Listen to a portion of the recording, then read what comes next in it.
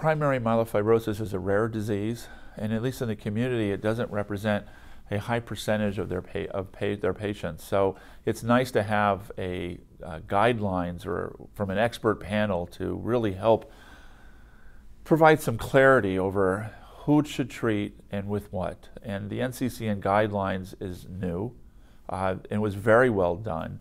A lot of the guidelines tend to be, more like recipes for therapy, but the NCCN guidelines for the myeloproliferative neoplasia really took an objective pattern of trying to stratify patients based on their variety of risk calculations, and then try to, in an organized way, try to give treatment options based on those patients with lower risk disease and or higher risk disease with different algorithms along the way for patients who do not fare as well.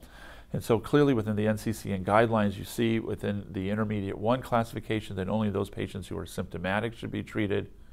Other patients should be watched very closely, but patients with higher risk disease, intermediate 2 or high risk, really should be thought of as having some form of therapy.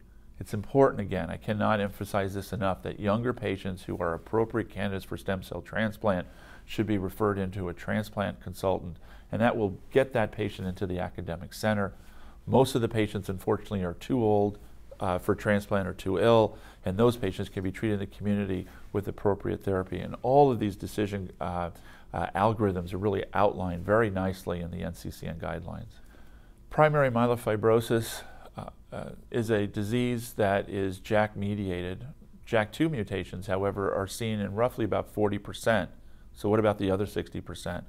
Well, they affect the JAK pathway by either having mutations at the receptor through the MPL, which is the thrombopoietin receptor, or through modifications through the endoplasmic reticulum through the calreticulin mutation.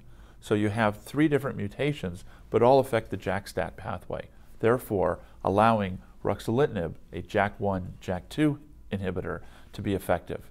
It's the rare patients who are these triple negative patients, which are rare, that may or may not be appropriately treated with Ruxolitinib, but the vast majority will have a mutation along the JAK-STAT pathway, and Ruxolitinib is appropriate therapy for this. The COMFORT-1 and COMFORT-2 trials, COMFORT-1 randomizing patients between Ruxolitinib and placebo, COMFORT-2 randomizing patients between Ruxolitinib and best available therapy, both included patients who were JAK mutation positive as well as JAK mutation negative, and the responses were equivalent between the 2 groups, again supporting the fact that even patients who do not have a JAK mutation can have benefit from Ruxolitinib. What Ruxolitinib did on both the COMFORT-1 and COMFORT-2 trials was improve the size of the spleen, that is, reduce significant splenomegaly as measured by physical exam as well as MRI. And most importantly, at least I think it's most importantly, is that patients on both COMFORT-1 and COMFORT-2 felt better. And this was objectively annotated by having patients fill out the total treatment score. You can calculate what their symptoms were and then follow it over time. And both studies showed that there was a significant improvement in the Ruxolitinib randomized patients in COMFORT-1 and 2 for the use of Ruxolitinib in patients who are having symptomatic myelofibrosis.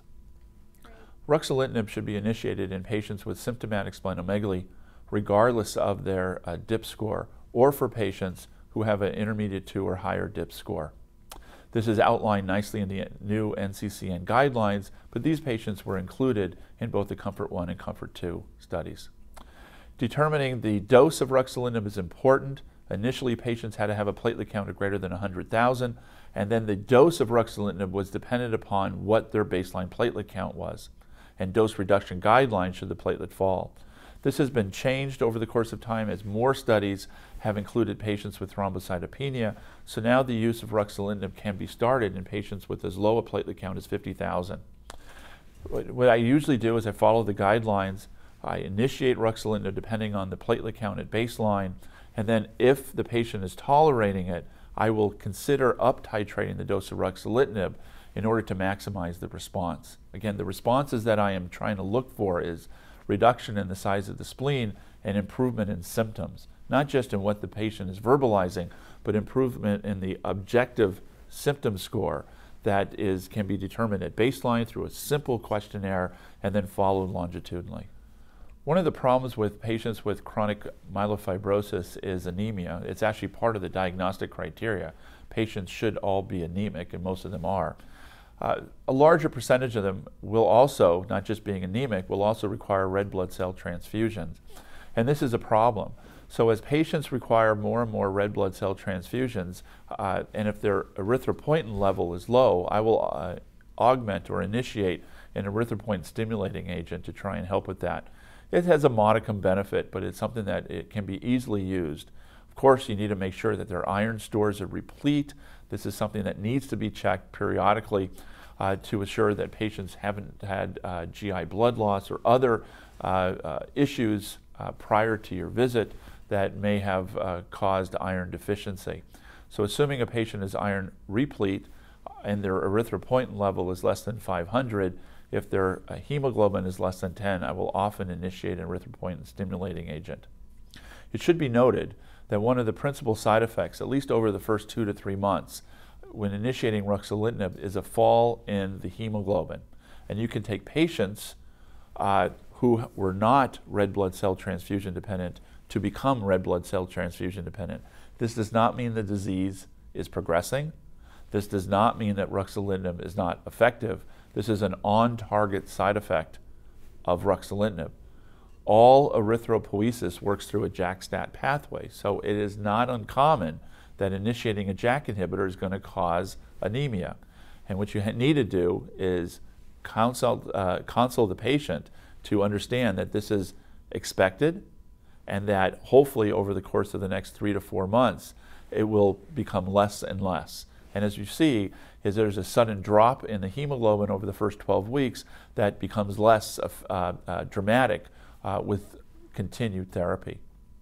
Thrombocytopenia is another problem that many patients with chronic myelofibrosis will present with. There's dosing guidelines for initiation of ruxolitinib based on the baseline platelet count. But if the platelet count falls, and it can, with initiation of ruxolitinib, sometimes you're going to need to reduce the dose and or hold the dose to allow the platelets to recover. In patients with primary myelofibrosis, one of the principal issues is splenic enlargement. One of the treatment goals of ruxolitinib is to reduce the size of the spleen, but there are those patients in which ruxolitinib doesn't work, or it works, but then the patient loses a response. Unfortunately, there's no FDA-approved treatments for patients, medical therapies for patients who develop disease progression, and these are the patients that I tend to try to put on clinical trials, either by adding another agent to the ruxolitinib or switching to a different JAK inhibitor. And there are many that are in clinical trials as we speak. For patients who have truly refractory disease, who are young enough, healthy enough, without any significant comorbidities, I will consider splenectomy in those rare patients. To be honest, I rarely initiate splenectomy. In the last year, I can think of 2 cases where I sent to surgery. But you have to have a really dedicated surgeon who is talented in terms of removing these patients' spleens, as patients with symptomatic splenomegaly who are refractory to JAK inhibitors, they typically have complications of their splenectomy that can be as high as 30%. So you need to have a talented surgeon. It's a rare time that you need to consider splenectomy, but it's something that should always be at the back of your mind. More importantly is the role of stem cell transplantation, reserved for younger patients, reserved for healthier patients. And again, this is another thing that needs to be considered for patients who develop progressive disease, or any patient with high-risk myelofibrosis based on their DIP score. There are several unmet needs in the treatment paradigm for patients with primary and secondary myelofibrosis. This includes those patients who present with severe thrombocytopenia. One of the problems with JAK inhibitors in general is that they can suppress the platelet count, so that becomes an issue. What happens to patients who progress on standard therapy? That becomes an issue. These are clearly 2 unmet needs. The strategies currently are to add to ruxolitinib. Ruxolitinib has a relatively high bar. It's hard to beat a drug that works. But there are other JAK inhibitors that are being developed in patients who have ruxolitinib failure or were intolerant of ruxolitinib. These studies are ongoing, and combination strategies to add therapies to ruxolitinib. In addition, more supportive care approaches. There are other agents that are being developed for patients with severe anemia to try and improve the anemia that's seen with the disease as well as with the therapy, as ruxolitinib causes a reduction in the hemoglobin, and many patients will develop transfusion dependence.